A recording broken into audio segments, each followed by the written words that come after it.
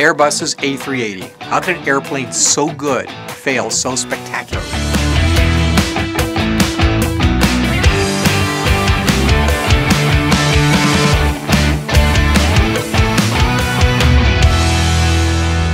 Well, Airbus has made the least surprising decision in the aerospace industry.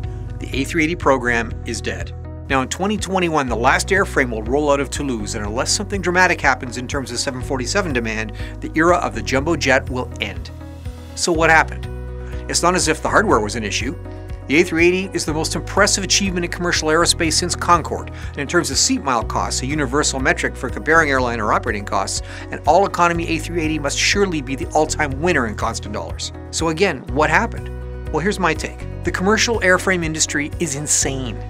It takes so much capital and so much time to bring a radically new product to market that airframers, well, they bet the company to build something really new.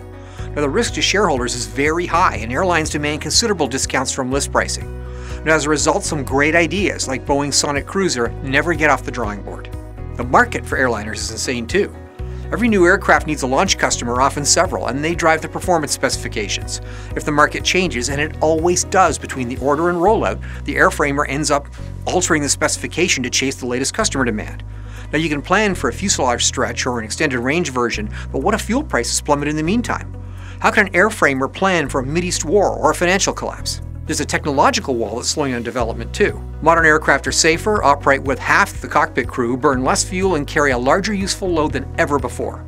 And they're slower than they were 50 years ago, and back in economy, at least where I sit, they're far less comfortable for passengers. Where are the flying wings and the atomic propulsion? If you asked a Boeing 707 engineer in 1959 what commercial aviation would be in 2019, he'd tell you about suborbital spaceplanes and vacations on the moon. Now, airports and ATC, they're a problem too, because they're antiquated. Airbus used a build-it-and-they-will-come approach to the A380. They assumed that US airport authorities would build out the necessary infrastructure to handle a 380, with modified gates and taxiways and aprons strong and wide enough to take the aircraft. It didn't happen. Now, the A380 should have been the start of a new, better age of air travel, like Concorde. Until the entire aviation industry, from airports and air traffic control to FAA approval and open skies regulation, is cleaned up and modernized, we're going to stay at 1960 speeds with more expensive aircraft delivering even less passenger comfort, if that's even possible.